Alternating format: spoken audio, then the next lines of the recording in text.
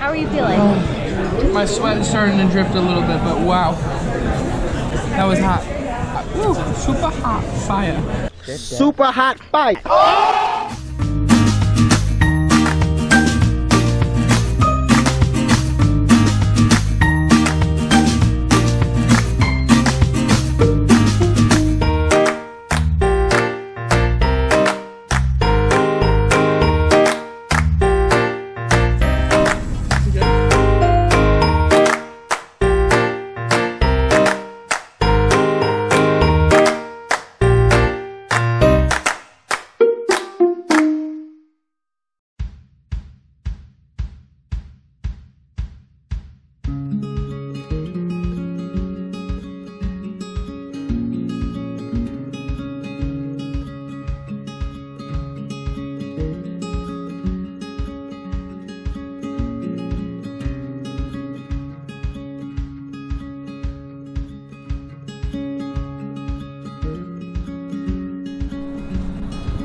And the sun is sinking low.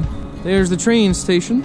And we have consolidated successfully everything into one moderately sized camera bag and my backpack here, my satchel thing. So we're sort of practicing minimalism because we're trying to lower our carbon footprint for a weekend.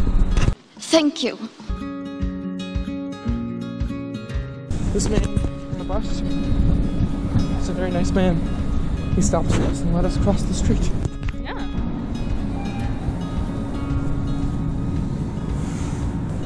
This thing, it doesn't register your fingerprint.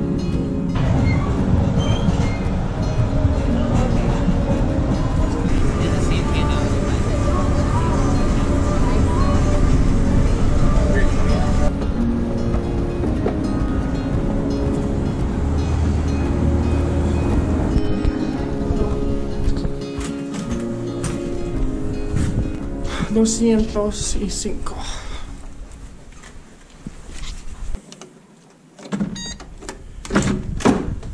Oh, nice and cold. Ooh. It's cute. And look, they have Nice and yellow cool. robes. This is a, what would you call it, like a micro towel? This is like a, Yeah, it's literally definitely a mini just a room. towel. Oh, look. It's little, but it's super cute. Oh. What is that? 12 ounce what? Steep mug. I guess you get a mug. Got the munchies. We got you covered. Sweet savory spice. What? Does it really say got the munchies? It's all yours. 25 plus 6. Oh, it's if you want it. We're on our way to Fogo de Chao. To Chao. Is that an apartment?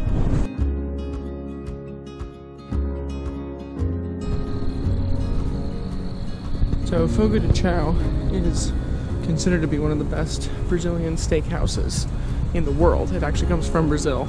It's a Brazilian chain. I guess there was one in Brazil. And they're in a bunch of other places across North America and South America. Mexico City, Los Angeles, Dallas, New York City. So we're going to see what it is all about. How fun would it be to go trick-or-treating at all these doors? That'd be so fun. Have arrived. We are very excited. Our waitress just came by and explained everything to us. Thanks so much. Thank you.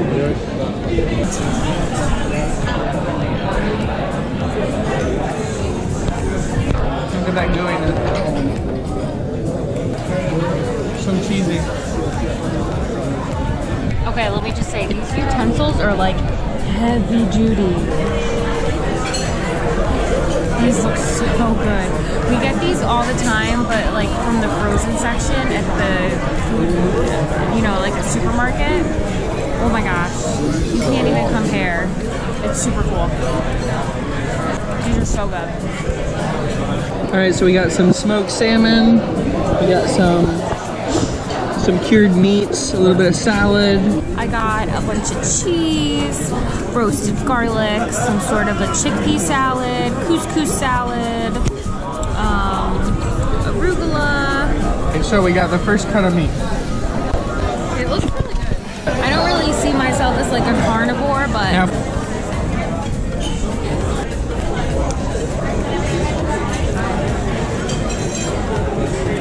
really good.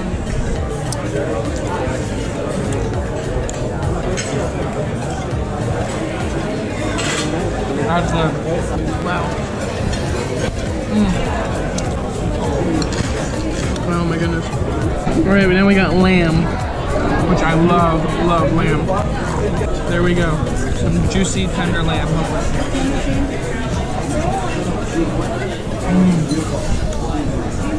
So tender. Oh.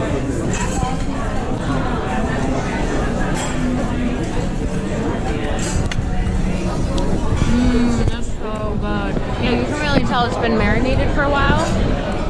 Super good. Alright, so we're gonna try the rice and beans.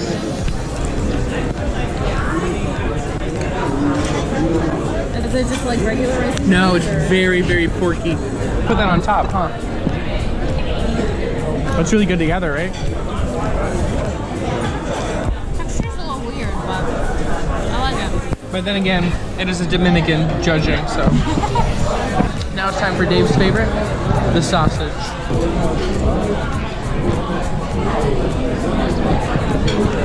So you know, naturally, David goes to the buffet that they have, and they have all these tiny, cute little red peppers. So he takes a whole scoopful and puts it on his plate. And he decided to try it with some meat. And instead of just putting one of the peppers on the meat, he put like, I don't know, 5 or 6. Oh, this is filet mignon. A little bit of chili. Delicious. I might have to resuscitate him back to life later on today. We'll see. You just have to be careful because last time I did this with a different one, I woke up at like 3 in the morning, completely parched. Because this, like all the salt, it just sucks all the moisture right out of you. And you're like SpongeBob. I don't need it. I don't need it. I don't need it. Are you at the wall? Yep. And we've been here for how long? So they actually filled us up pretty good in like 45 minutes.